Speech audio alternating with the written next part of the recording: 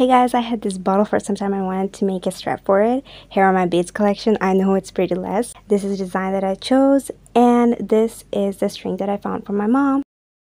Now I'm putting the beads in. I did add some extra beads just to make it a little longer. Almost done. Tying a knot to put this all together. And another knot.